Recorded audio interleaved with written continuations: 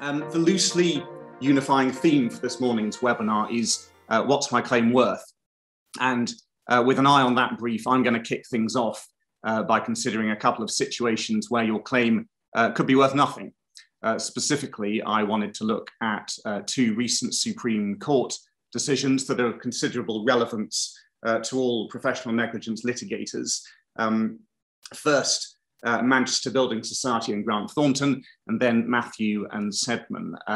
Both consider particular hurdles that claimants need to surmount before they can get any potential claim off the ground in the first place. Elizabeth is then going to examine some ways in which, even if your claim is basically good, it could still be cut down and your damages reduced, particularly in consequence of contractual exclusion and limitation clauses, or also statute, with some examples from the pensions field.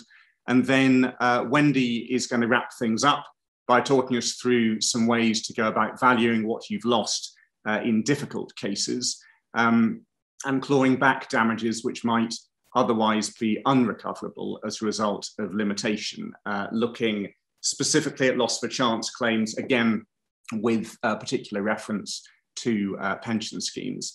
So if you've got any questions as we go along, please do pop them in the chat for the Q&A.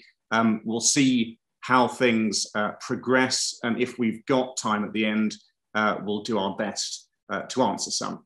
So Manchester Building Society and Grant Thornton, the latest and now the leading consideration of the SAMCO principle governing the scope of a professional advisor's duty and the consequent extent of his or her liability in negligence.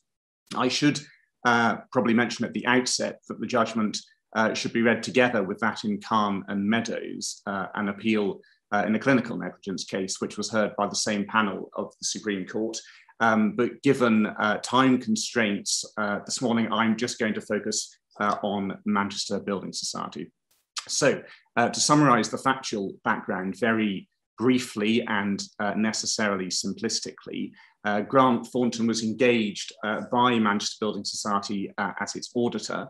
In 2006, Grant Thornton negligently advised the society that it could apply hedge accounting to its accounts, and that the accounts prepared using that method gave a true and fair view of the society's financial position.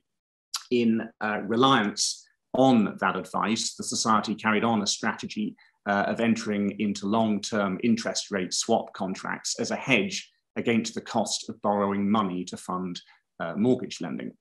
Some 7 years later, Grant Thornton realized that their advice was wrong. The society was not, in fact, able to use hedge accounting because the hedging strategy it had adopted, and of which Grant Thornton had been aware, was insufficiently effective. The society accordingly had to restate its accounts to show substantially reduced net assets, so also revealing inadequate regulatory capital. And to extricate itself from this predicament, the society was obliged to close out the swaps at a cost of some £33 million. The question on the appeal was whether these costs were recoverable by the society from Grant Thornton by way of damages. Negligence having been admitted, the primary point at issue was whether Grant Thornton owed a duty to the society to protect it from the losses it had incurred. And that question, in turn, required consideration of the principle articulated in South Australia Asset Management Corporation and York Montague, the SAMCO case from 1997.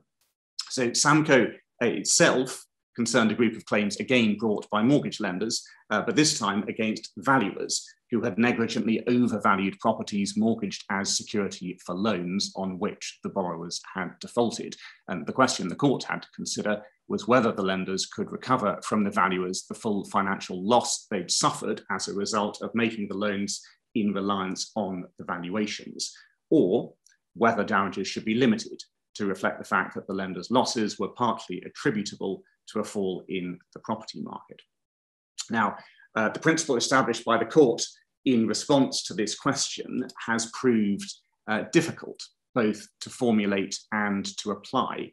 but one way of summarizing it would be to say that a professional advisor is only liable for losses which are within the scope of his or her duty of care. Lord Hoffman in Samco explained this by positing the now famous example of a doctor who negligently advises a mountaineer about to undertake a difficult climb that his knee is fit for the task. And the mountaineer goes on the climb, which he wouldn't have undertaken if the doctor had told him the true state of his knee, and suffers an injury, which, in Lord Hoffman's words, is an entirely foreseeable consequence of mountaineering, but has nothing to do with his knee. Lord Hoffman reasoned that the doctor is not liable for the injury because, he said, the injury has not been caused by the doctor's bad advice. On the contrary, the injury would have occurred even if the advice had been correct. So Lord Hoffman went on to generalize this reasoning in the following terms. A person, he said, under a duty to take reasonable care to provide information on which someone else will decide on a course of action is, if negligent, not generally regarded as responsible for all the consequences of that course of action. He is responsible only for the consequences of the information being wrong. A duty of care which imposes upon the informant responsibility for losses which would have occurred even if the information which he gave had been correct is not, in my view, fair and reasonable as between the parties. So the underlying policy rationale for this was articulated by Lord Nichols of Birkenhead in Nye Credit Mortgage Bank and Edward Erckman Group when the House of Lords dealt with the question of the interest payable on the damages that were awarded in Samco. So Lord Nichols explained that a defendant valuer isn't liable for all the consequences which flow from the lender entering into the transaction. He's not even liable for all the foreseeable consequences. He is not liable for consequences which would have arisen even if the advice had been correct. He's not liable for these because they are the consequences of risks the lender would have taken upon himself if the valuation advice had been sound. As such, they are not within the scope of the duty owed to the lender by the valuer. There are two particular features of the Samco judgment which warrant emphasis. First, the distinction Lord Hoffman was at pains to draw between, on the one hand, advice cases and on the other, information cases. According to this distinction, where the professional's duty is simply to provide information, he will be liable only for the foreseeable financial consequences of that information being wrong. Where, by contrast, the professional's duty is to advise whether a course of action should be taken, and he advises negligently, he will be liable for all the foreseeable loss, which is a consequence of that course of action having been adopted. Now, this dichotomy obviously has its limitations. On the one hand, as Lord Sumption acknowledged in Hughes Holland and BPE solicitors, information given by a professional to a client is usually a specific form of advice. And on the other hand, most advice is going to involve conveying information. So neither label really corresponds to the contents of the bottle.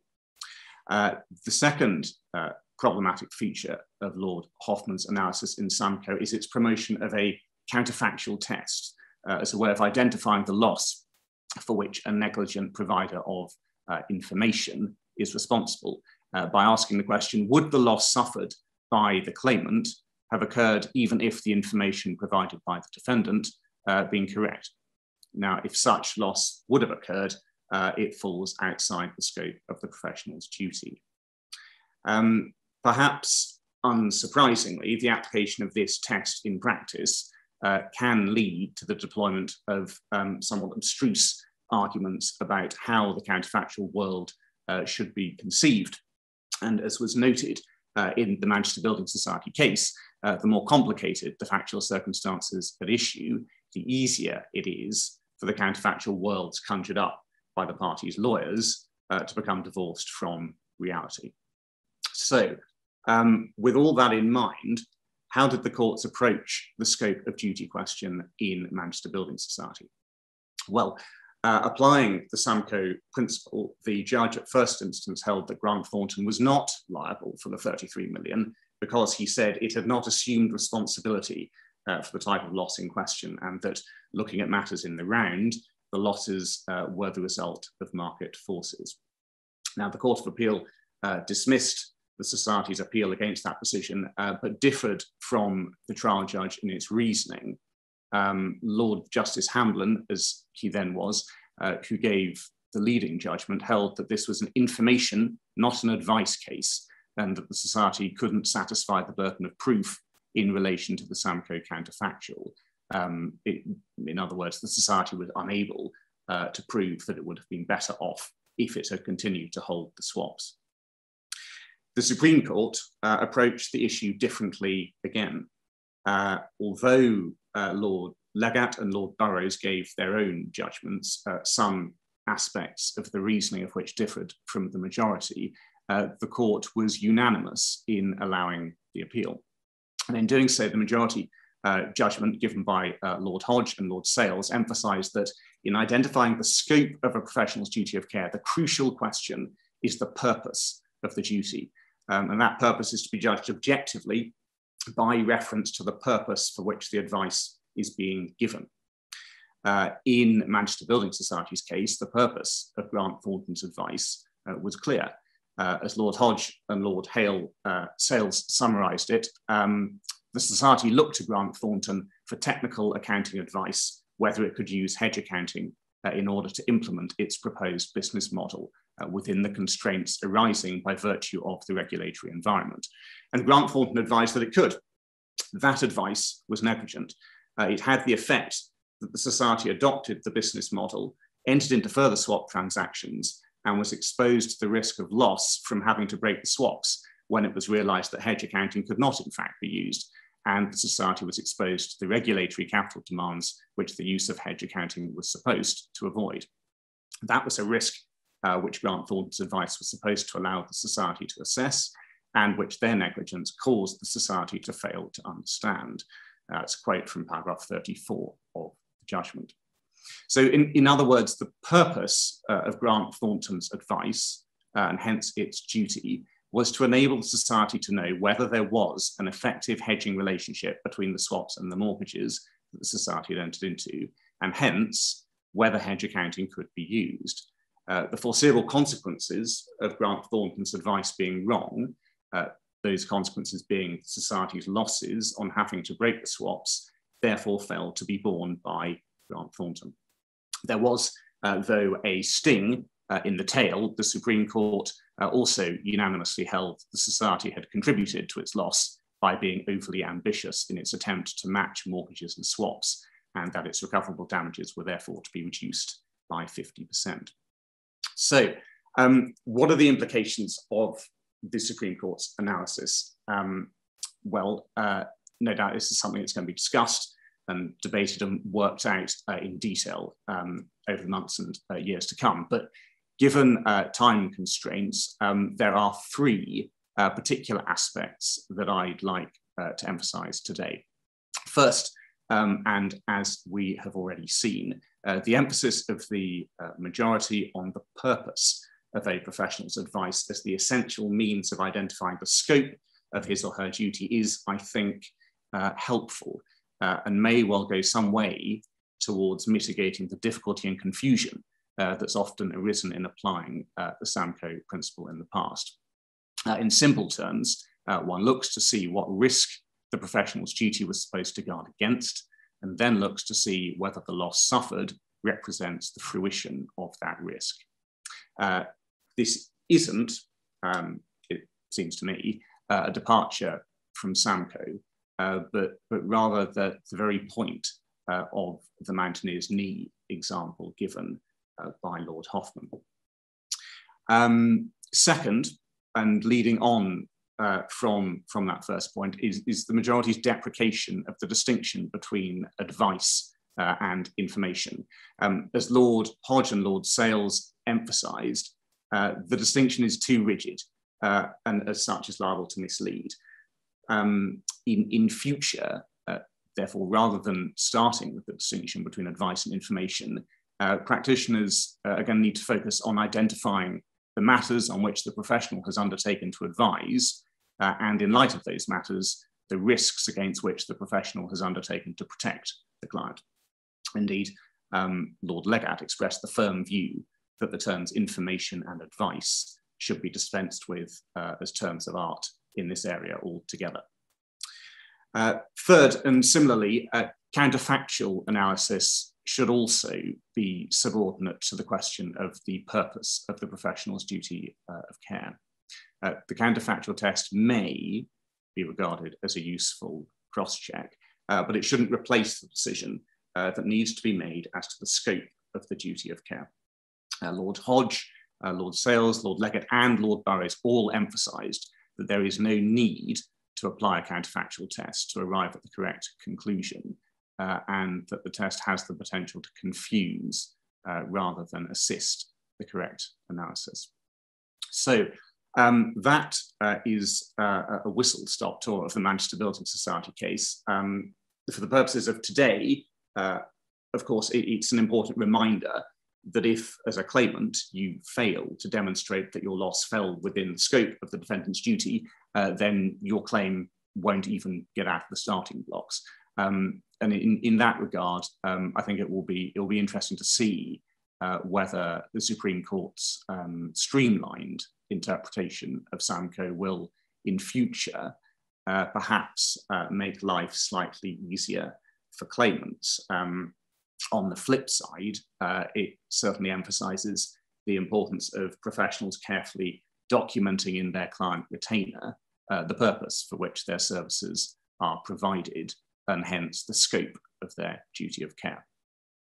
Okay, so in the short time that I've got remaining, I'd like to turn from the intricacies of Samco to the perils of limitation, another potential hurdle which clearly, if you don't surmount, is going to result in your claim being worth nothing, and an area in which the Supreme Court has also very recently given judgment in the case of Matthew and Sedman concerning the issue of midnight deadlines. Although addressing what's in one sense quite a narrow point, as tends to be the question with judgments on fiddly limitation questions, the decision does serve as a salutary reminder of the importance of issuing proceedings in good time where possible. So by way of very brief summary of the facts, the claimants in Mathews and Sedman were the trustees of a will trust. On Monday, the 5th of June 2017, they issued a claim in negligence against the trust's former professional trustees on the ground that the defendant trustees had failed to make a claim on behalf of the trust under a court-sanctioned scheme of arrangement by the scheme deadline of midnight on the 2nd of June 2011. And the defendants applied for summary judgment, arguing that because the claim was issued on Monday, the 5th of June 2017, it had been brought outside the prescribed 6-year limitation period. So the question before the court was whether or not, when a cause of action commences at the stroke of midnight, the following day is to be included in calculating the applicable limitation period.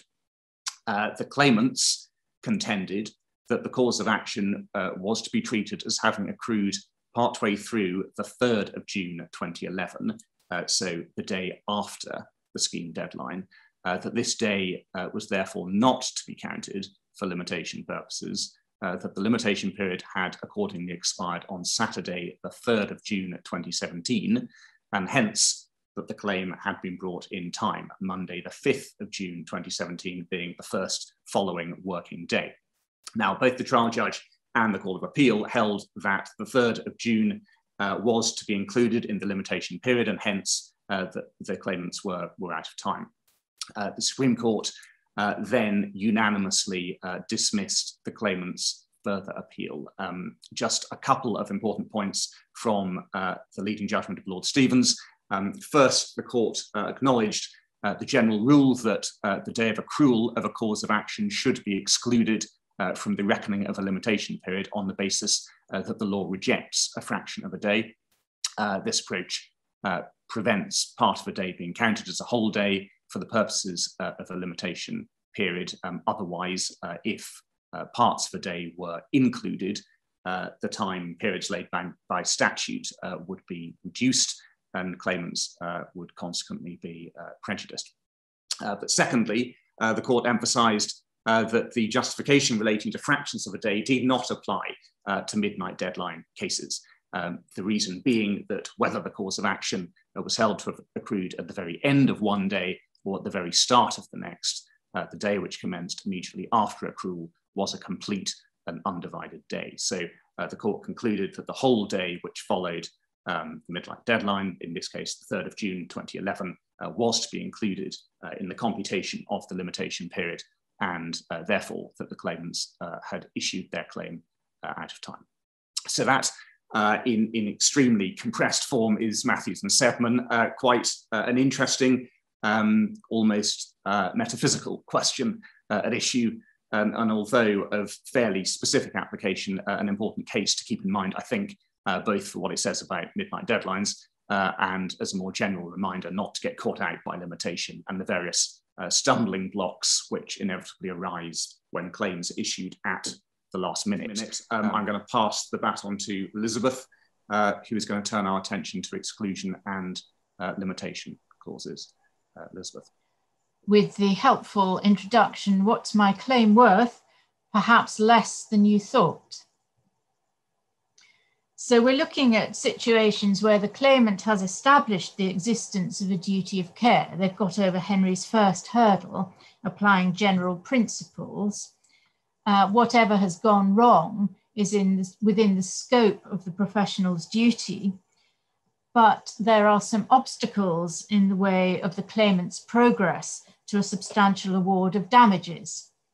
And I shall be looking primarily at contractual terms, but also commenting very briefly on the Limitation Act 1980, which should then lead seamlessly into Wendy's final talk. So contractual provisions and notices. I'm going to look at 4 types of provisions that I have had to consider recently. Contractual provisions, of course, very useful for the defendant faced with a claim by the other party to the contract, but they may also have a bearing on claims by the third party. And in the occupational pensions field, it's common to find, for example, that trustees have a contract with the actuary to provide actuarial services, including carrying out scheme valuations or otherwise advising on scheme liabilities. But in practice, the employer also relies on the actuary's advice.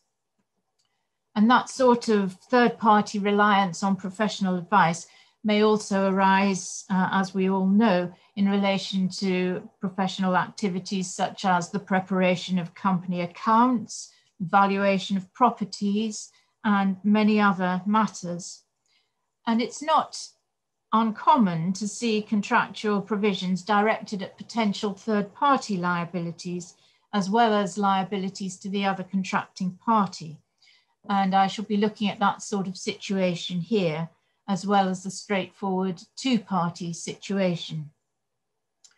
So as I say, the ones I've had to consider recently include provisions excluding liability for negligence, either by way of direct contractual term or by way of purported notice to a third party, provisions excluding liability for indirect or consequential loss, provisions limiting liability, including liability to third parties, and provisions indemnifying the defendant in respect of claims by third parties. So a few brief thoughts about each of those categories. Excluding liability for negligence. Well, of course, a contractual provision may purport to exclude liability to the other contracting party or to a third party. No doubt it's rare to have a total exclusion clause in the realm of professional services, not least because professional obligations require professionals to have insurance in place, and we are all only too familiar with our professional requirements. You're much more likely to find a provision limiting liability, but liability to third parties can be a different matter. I've seen contractual provisions purporting to exclude liabilities to third parties, backed up by additional contractual provisions to the effect that the advice given is confidential, can only be disclosed with permission, and if disclosed, must be disclosed in a manner which makes clear the basis of disclosure. So in the pensions context, disclosure to the employer of actuarial advice given to trustees may be permitted, but on terms which seek to exclude liability to the employer, even where there's an obvious expectation that the employer will seek to rely on it. And in a similar vein, and as we all see ever increasing numbers of PowerPoint presentations, I've seen presentation slides for presentations to employers and trustees jointly, but with a disclaimer of third-party liability at the end of the presentation. Well, the law applying both to contractual provisions and notices is broadly the same, whichever way the exclusion is attempted to be made. If the contract was made or the notice was given or communicated before the 1st of October 2015, then the claimant must turn to Section 2 of the Unfair Contract Terms Act. Liability for death or personal injury simply cannot be excluded, but it is possible to rely on the exclusion of other liability only if the term or notice satisfies the requirement of reasonableness. And that is explained in Section 11. Was the term a fair and reasonable one to be included, having regard to the circumstances which were or ought reasonably to have been known to the parties or in their contemplation when the contract was made? Alternatively, is it fair and reasonable to allow reliance on the notice, having regard to the circumstances when the liability arose or, but for the notice, would have arisen? And it is for those claiming that the term or notice satisfies the requirement of reasonableness to show that it does. This is, of course, an excellent piece of litigation for litigators, legislation for litigators, because it enables a very large number of arguments to be raised, taking into account very large numbers of circumstances. On or after the 1st of October 2015, the initial question is whether the contract is a consumer contract or a consumer notice. Assuming that it is, it's still not possible to exclude liability for death or personal injury, and a term or notice is not binding if it's unfair. Does the term or notice, contrary to the requirement of good faith, create a significant imbalance in the parties' rights and obligations to the detriment of the consumer? Obviously, that's a slightly different test from the requirement of reasonableness. It's derived from the unfair terms in consumer contracts regulations, which in turn was based on European law. So it does have something of a European flavor. But there's, again, plenty of scope for argument about the effect of any exclusion clause. And if the clause or term is not a consumer contract or consumer notice, then the Unfair Contract Terms Act still applies. Moving on then to how you tell whether it is a consumer contract or consumer notice, we find the relevant definitions in the Consumer Rights Act, which is applied by the Unfair Contract Terms Act for this purpose. A contract is a consumer contract if it's between a consumer and a trader. A notice is a consumer notice if it's given to a consumer by a trader. A consumer is an individual acting for purposes wholly or mainly outside his trade, business, craft, or profession. A trader, conversely, is a person acting for the purposes of his trade, business, craft, or profession, whether or not through another person.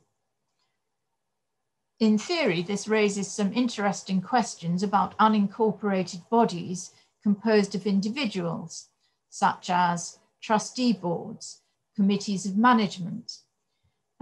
In practice, I rather suspect that it would be thought anomalous if a trustee body or a committee of management doing the very thing for which it was constituted, managing the affairs of the trust or the body, is found to be a consumer.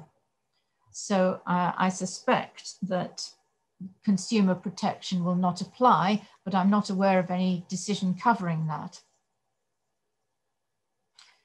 Moving on to liability for indirect or consequential loss, it's again not uncommon to find attempts to exclude losses falling within the second limb of Hadley and Baxendale, losses which are not the direct and natural consequence of the breach, but may reasonably be supposed to have been in the contemplation of the parties. And under this head, it's sometimes attempted to exclude liability for loss of profit, business interruption losses, or the cost of management time, matters of that nature. Here it's a question of construction.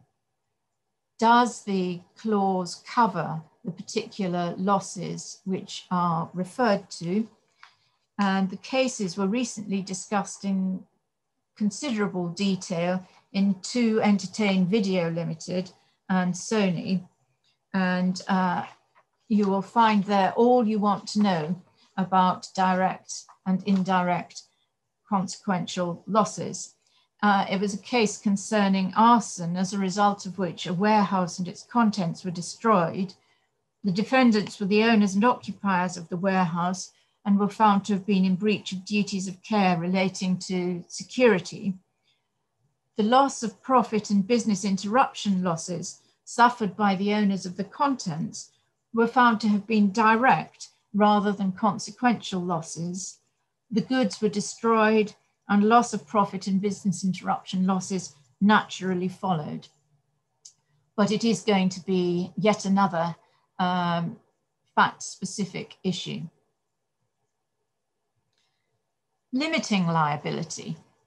Well, prima facie, a limitation clause will be valid against the contracting party, and one would think not binding on the third party who has not been party to the contract.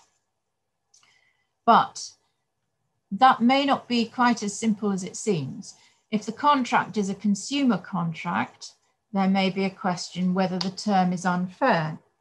And the Consumer Rights Act gives as an example of a potentially unfair term, a term which inappropriately excludes or limits the legal rights of the consumer in the event of inadequate performance by the trader of contractual obligations. If we take an extreme case, and without regard to any professional obligations which might come into play, if a consumer instructs a chartered surveyor to carry out a full valuation of a potential purchase in the sum of £500,000, would a liability limit of £250 create a significant imbalance in the rights of the parties? If I were a consumer, I would certainly say yes. It's completely disproportionate and it does not take into account who is likely to be able to insure against the risk. So there may be a bit of a question mark there. Conversely, can the third party be bound by the limitation? Well, generally speaking, it's thought not, and in professional negligence textbooks, that's the answer that one will find. I won't go into detail on the points raised in White and Jones, which might suggest arguments in favor of a different conclusion. As you can see from the slide, there are various dicta which may be of interest, but they do proceed on the basis very much that it's a situation where the testator the contracting party will not suffer loss because he will have died and will not be concerned with what happens after his death, and his estate does not lose any money. The disappointed beneficiary, however, plainly does suffer the potential loss. So how would those dicta apply where both the contracting party and the third party have their own claims, but it's only the contracting party's claim which is apparently subject to limitation? I don't offer any answers at all to that, but it may be an interesting area for consideration. And finally, in relation to contractual provisions, indemnity provisions. Under the Unfair Contract Terms Act, Section 4, a person dealing as a consumer could not be obliged to indemnify the other contracting party against the third party liability unless that contractual term satisfied the requirement of reasonableness. That was repealed by the Consumer Rights Act, Section 62, obviously on the footing one would think that such a term might be thought to be unfair. However, this does only apply if a person is dealing as a consumer. For Section 4 purposes, that means neither makes the contract in the course of a business nor holds himself or herself out as doing so, and that the other party does make the contract in the course of a business. So again, it's a situation where the position may be similar, whether it's under the Unfair Contract Terms Act or the Consumer Rights Act. So on the footing that in many cases, we will not be looking at dealing as a consumer on the part of the would-be claimant, it may be that these clauses are effective. But obviously there is then a potential deterrent effect for the third party if it's connected in any way with the contracting party, as again may well be the case in the trustee and employer situation affecting pension schemes. Is there, from the contracting party's point of view, a possible ratchet argument that the contracting party's own loss will be increased by any liability to pay an indemnity in respect of loss caused to the third party? Are we going around in ever decreasing circles? Moving on to the Limitation Act, and very conscious that Wendy needs her fair allocation of time, I'm just going to make three very brief points.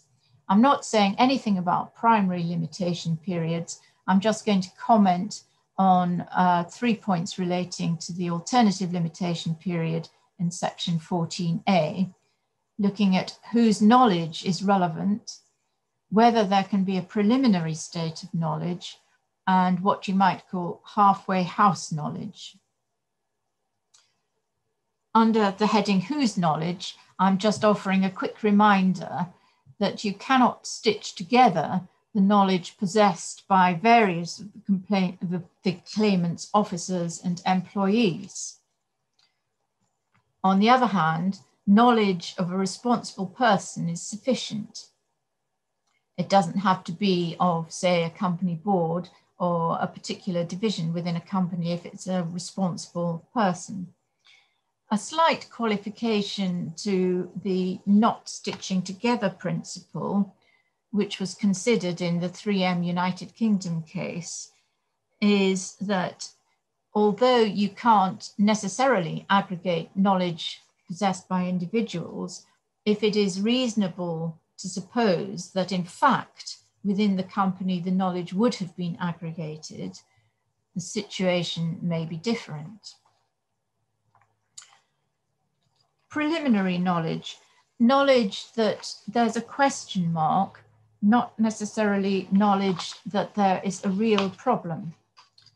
So for example, in the pensions context, a new actuary or a new administrator takes over activities. they may have queries about how the benefits are calculated, may raise them with internal administration or with the trustees.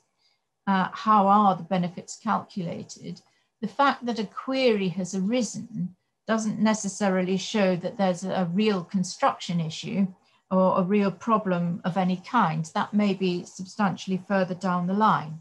So there are some fine lines and distinctions to be drawn here. And finally, halfway house knowledge, a partial limitation defense. The professional fails to notice the point on the first occasion when it's relevant, fails again to notice it on subsequent occasions. Assuming a new duty arose on later occasions, but there has been a certain delay by the claimant in pursuing a claim, which is not unknown to many of us, knowledge may be acquired for Section 14A purposes, which gives a limitation defense in respect of the first occasion, but not later occasions. And of course, a similar situation could arise when a claim relating to the first occasion is barred by Section 14B. What is then the effect on quantum? And I'm happy to say that it's not me who will tell you the answer. It's over to Wendy at this point. I am going to effectively do a talk of two halves for the remaining talk. First, I'll be carrying on from where Elizabeth left off, looking at some points and ways to articulate a claim where there's been a long interval between the negligent advice and a claim and what we can do to overcome those hurdles. And then we'll get into some of the mathsy bits, looking at some of the recent case law on the mechanics of valuing a loss of the chance claim. So, in Shortino and Beaumont, the Court of Appeal had to consider the date when a cause of action accrued against a barrister who had advised on two separate occasions about the same issue. Was there one cause of action arising when the advice was first acting upon? A barrister advised twice on the same issue. He advised once on the 4th of May 2011 when he initially settled a notice of appeal. The case was about a bankrupt, ultimately the claimant in the Prof Neg claim, appealing his trustee in bankruptcy's order for possession and sale. The defendant barrister gave the advice. His advice included a very controversial point relating to the revesting provisions in the Insolvency Act, which I'm not going to trouble you with, but form the basis of the allegation of negligence. He settled this appellant's notice in May 2011 on the first occasion and advised that the novel point had reasonable prospects of success. On the 26th of October 2011, following receipt of the respondent's notice, the defendant barrister reiterated his views, saying that there were reasonable prospects of success in the appeal in the order of 55 to 60%. The judge who heard the appeal gave the argument on revesting very short shrift. The claim was issued on the 25th of October 2017, and calling back to Henry's talk, this was very much leaving it till the last minute, but it was just within limitation for the second advice. It was conceded that the May advice was statute barred, but it was implicit that the claimant was alleging that the October advice was itself alone causative of loss, even though all it did was effectively reiterate the earlier advice. So the Court of Appeal considered the decision in St Anselm Development and Slaughter and May, which was a slightly different case in that there were two separate sets of instructions in respect of two separate leases in circumstances where the same negligence that was effected in carrying out the first set of instructions, a claim in respect of which was statute barred, was effectively repeated without any further thought given to the matter in the second set. Now, the claim in respect of the second set of instructions in that case was perfectly permissible. But what of here, where we're dealing with further instructions in the same case? Is the advice a new negligent act? And this comes back to what Elizabeth was suggesting. And the court was clear that that principle also applies here. So where, on two or more occasions, the same or similar negligent advice is given, and there are two or more separate breaches of duty, because on each occasion when you advise, you've got to do it correctly, there's no general principle of logical common sense which requires any sort of relation back, such as to say that the limitation period was triggered by the first occasion on which negligent advice was given, regardless of any subsequent breaches of duty. Now, that is subject to the caveat that sometimes the first negligent advice will set the claimant on a irretrievably on a course of conduct or commit them to a course of action, which means by the time the second negligent advice comes, it won't cause any further loss. But that's not a factor barring the duty in respect of the second advice. It's just a point on loss. Now, this works well where you've got a series of acts and the negligence occurs on each time. But what if where there is a breach, which is statute barred, but the negligent advisor stays in post and then just carries on to fail to alert the claimant to the issues occasioned by that negligence? Well, conventionally, the law has not been kind to claims based on continuing duties, particularly in flawed transaction cases, nor does the court easily accede to the suggestion that damage isn't immediately suffered on the completion of a flawed transaction. And I think I'll skip over this slightly more briefly than I would otherwise have done, given the time constraints. Elliott and Hatton's, I've put on the slide, is a very recent Court of Appeal authority, which effectively confirms the existing jurisprudence laid down by the line of cases in Bell and Peter Brown and Co., and shows that clever factual arguments about damage not being applicable in this case because of certain sets of facts really won't pass muster, because the test for whether the claimant receives less than they would have done had the advice been correct is an objective one.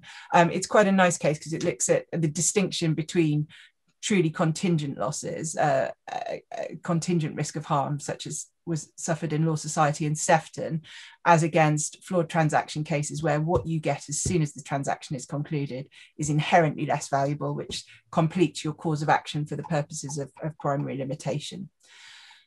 So in professional negligence claims relating to pension schemes, we're very often concerned with historic mistakes, which have lain undiscovered for years. One of the classic errors in pensions cases is claims relating to the steps taken, or more commonly not taken, by advisors to equalise following Barber. But Barber was decided on the 17th of May 1990. That's 31 years, or if you look at it another way, 2 Section 14B long stops plus a little bit of change. How can we now make claims in relation to losses that probably occurred in the mid to late 90s? Well, this is where Minkoff claims come in, also known as secondary or Russian doll claims. A Minkoff claim, named for the decision of Mr. Justice Neuberger, as he then was, in Gold and Minkoff Science and Gold, is based on the principle that a professional may at some point come under a duty to advise his client of his own or, a fortiori, his predecessor's negligence. The Minkoff case itself related to Mr. Gold suing his former solicitors for an indemnity in a mortgage deed he'd signed, which had covered his business partner's debts, but not just the business partner's debts referable to their partnership, but all his personal debts owed to the bank. Now, there'd been a whole series of mortgages executed between 1984 and 1990, which contained this clause. There was then a further mortgage entered into in 1993, which also contained the clause, and again, the solicitors didn't draw it to his attention. The solicitors conceded negligence, but took the view there was no new harm when they failed to advise Mr. Gold in 1993 of the onerous clause, because he was already liable under all the earlier mortgages, so where was the loss? Now, Mr. Justice Neuberger found for Mr. Gold on both Section 14A and Section 32 of the Limitation Act, but crucially for present purposes, he also said that there would have been a loss of a chance to claim in respect of earlier negligence arising from the failure to draw the onerous clause to Mr. Gold's attention in 1993, because had they done so, he'd have thought, hang on, I didn't know that was there, investigated the earlier advice he'd received and possibly brought a claim within time. Now, this approach, being able to point to a second act of negligence and say, well, you ought to have told me about the earlier act of negligence on that occasion, is very useful in pension claims as a neat sidestep around having to make a claim based on continuing duty, which the court really doesn't like. And the opportunities to deploy a Minkoff claim come up fairly frequently, because it's one of the most common occasions on which errors can and should be spotted. It's probably fair to say or should be spotted, is when drafting a new consolidated deed and rules, or even sometimes just a deed of amendment. A necessary part of the task in drafting a deed is going to involve the draftsman researching the history of the scheme so as to take reasonable steps to satisfy themselves, for example, as to the scheme's benefit structure. And during that process, the previous error, whether it be their own or someone else's, will, or at least should, come to the attention of the professional. If an error is there and either spotted and not raised with the client, or not spotted when it should have been, the client's going to potentially have a loss of a chance claim against the advisor if, for example, the failure to notify the client of the error causes the past claim to become statute barred in circumstances where the client can demonstrate that they would have taken action against the original negligent professional. Now, this isn't going to be limited to pension schemes. It could theoretically apply to any occasion where, in order to properly discharge your duty of care in relation to a client, you need to go back over historic matters which should bring the claim to light. So, assuming you get that far, how are we going to value your loss of a chance claim, and what do you need to prove? Now, the leading authority on what needs to be proven is Allied Maples Group and Simmons and Simmons. Simmons and Simmons were acting for the Allied Maples Group on a takeover of 4 department stores. And owing to restrictions in the covenants in the leases of those department stores, it needed to proceed by way of a share purchase agreement. So Allied Maples would effectively become the existing tenant's shareholder. And the initial draft of that share purchase agreement contained a warranty regarding the vendor's liabilities, both existing and contingent. Negotiations watered that down, but this wasn't brought to Allied Maples' attention, to a clause which didn't cover contingent liabilities.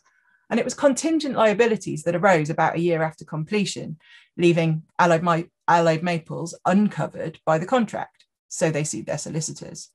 Now, I've set out on the slide the principles that emerged from this case, but they were very neatly summarised in paragraph 20 of the Supreme Court's decision in Perry and Rayleigh's in 2019, which was a solicitor's negligence case relating to vibration white finger claims. And they said, for present purposes, the court have developed a clear and common sense dividing line between those matters which the client must prove and those which may better be assessed upon the basis of evaluation of a lost chance. To the extent, if at all, that the question, whether the client would have been better off depends on what the client would have done on receipt of the competent advice. So this is effectively your counterfactual. This must be proved by the claimant on the balance of probabilities. To the extent that the supposed beneficial outcome depends on what others would have done, this depends on a loss of a chance evaluation. So, in very summary terms, when you're looking at what the counterfactual position would have been had no negligence occurred, had the claimant received competent advice, the claimant needs to positively demonstrate on the balance of probabilities what steps they would have taken had they been competently advised. But where that requires the involvement of third parties taking steps, so long as there's a non-negligible chance that a third party would have taken a given step, what has been lost is the Y% probability that the third party would have done X. And because the question of what the claimant would have done on the balance of probabilities is basically a threshold, a gateway to them then fully recovering, the court is entitled to look at that quite forensically and almost conduct a trial within a trial. That's clear from Perry and Rayleigh's. Now, bringing it back to pension schemes, in a Minkoff Russian doll type claim in a pension case, it will be necessary for the claimant to overcome the first part of that test, what would we have done, by demonstrating on the balance of probabilities that a claim would probably have been, well, not probably, would have been brought against the originally negligent professional. And this can lead to really interesting factual queries because you're looking back in time. What was the amount at stake valued at the hypothetical claim date?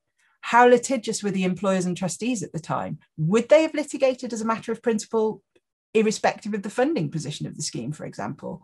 How solvent were the employers? Could they have risked starting litigation which they might lose? Were there any factors relating to the relationship with the advisors which would have made litigation against them unattractive? Were they advisors for a very large group with very established relationships? Perhaps there were solvency concerns, although, as Elizabeth noted in her talk, professional advisors usually are required to have that professional indemnity insurance, so solvency isn't necessarily going to be a factor. Once you've demonstrated that the employers and or trustees would have litigated, then you get to look at the prospects of success had a claim been brought against the advisors around the time of the second negligent act. And again, there's some very interesting issues. A lot of them you need an actuary for, not a lawyer, I should say. The lawyer can help with what the prevailing state of the law was at the time, what the recoverable loss should have been. It will be very much the province of the actuary, because you'll need to look at what the funding base of the scheme was at the time, what the investment returns were likely to be, what the historic actuarial factors applying to valuing any loss would have been. And then there's all sorts of interesting questions about how to adjust the value received in this hypothetical action. Do you get the notional claim that you would have got with interest added on for all those many years after? Or do you ask for investment returns by actual lived scheme experience? Because so few of these cases actually go all the way through to trial, it's all a bit of a open season in the arguments that can be deployed. But before you get to be thinking about the returns you're getting on your notional proceeds, you've got to work out what your loss of a chance was. You've got to value it. And so we'll come to the last case I want to talk about, Asset Co, which came before the Court of Appeal last year.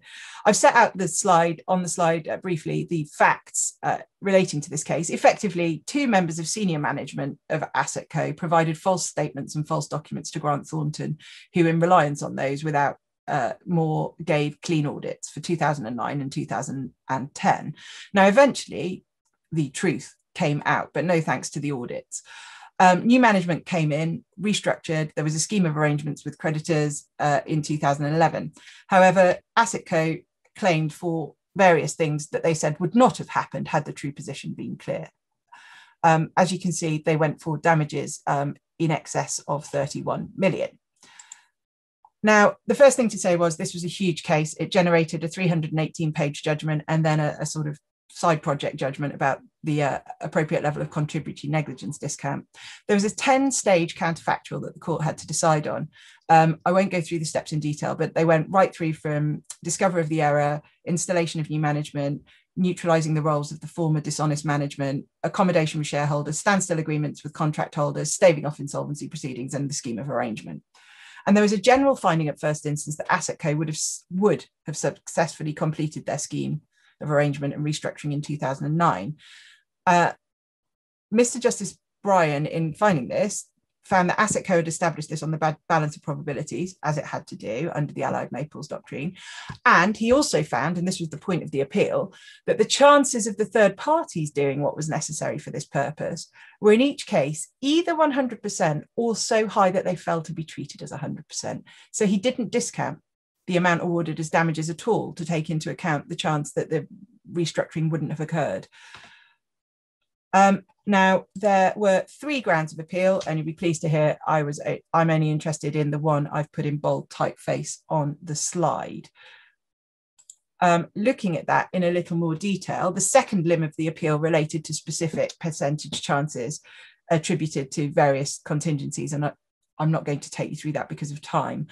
The first limb is what we really need to focus on, because issue was taken with the judge's decision to take each contingency in the 10-stage step as a certainty. It was said that where he had found as a matter of evaluation in the judgment that the prospects of something were not less than 90%, he should have used the figure of 90%, not then rounded up to 100. It was also said that when putting the effects of each contingency together and truly calculating the prospects, the lost chance, those contingencies as percentages ought to have been multiplied together in order to find the overall chance of success of the scheme of arrangement occurring in 2009. Before we get into the final point on maths, the next slide sets out the general reluctance of the Court of Appeal to interfere with trial judges' evaluations in cases where the counterfactual is fact heavy. The court gave a fairly exhaustive list of reasons as to why the first instance judge is best placed to determine these matters. And some of the extracts from this decision between paragraph 151 and 157 are really nice to have in your back pocket if you're subject to an appeal involving evaluation of loss of a chance, because they really do make clear that the trial judge is really best placed to deal with it. So finally, what's the correct mathematical approach to a loss of a chance claim? It was accepted at the trial that in a series of totally independent factors, it is appropriate or can be permissible to use a strictly mathematical approach where you take X% of chance of A happening and times it by the Y% chance of B happening until you apply a compounded percentage to reach the possibility as a proper percentage, and you then apply that final percentage to the damages claimed. However, the case which is authority for the fact that one can do that in truly independent cases is also authority for the fact that things rarely are truly independent. And where there is overlap or dependence, then the compounding mathematical approach will be incorrect. Now, these propositions, as I say, were both accepted by the parties at the end of trial. The question was really whether the judge was entitled to round up these 90% or things that had not less than 90% prospects of success and treat them as 100%. Now, the Court of Appeal found, looking at the interrelatedness of the contingencies in the 10-stage counterfactual, that there were effectively 4 independent contingencies here. And it was alleged that those ought to have been assessed appropriately and then the mathematical approach applied. But the court didn't agree that the at least 90% possibility should be assessed at 90%. I've set out the quote, the bottom quote on the slide from paragraph 206 of the judgment. And one factor that had led the judge to take these at least 90% possibilities as racing certainties, as he called them, was the fact that the judge heard witnesses from the third parties who would have been involved in the counterfactual.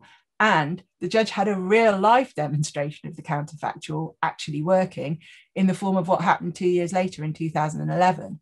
And it was these points that informed the Court of Appeal's judgment that the proper analysis of the judge's reasoning is that he was satisfied that the chances of each contingency were so high that they fell to be regarded as certainties, not because of a principle or presumption that 90% equals 100%, but because a distinction between certain and almost certain was, in this case, meaningless. And they concluded that that was open to the judge, both as a matter of principle and on the authorities. So this case provides really helpful guidance and a useful reference point for the sort of the case law on whether one can do a ruthlessly mathematical approach or it needs to be a more nuanced evaluation.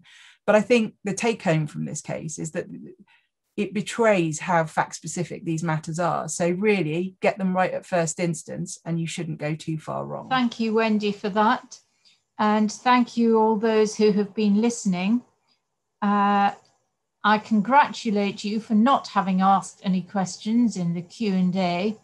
And I think in view of the time, we perhaps won't stop to take questions now, but will say that if anybody does have questions arising from this webinar, you will be able to find us very easily through Radcliffe Chambers website if you don't already have our email addresses. So thank you again to everybody, and we hope you've found some useful points in this webinar.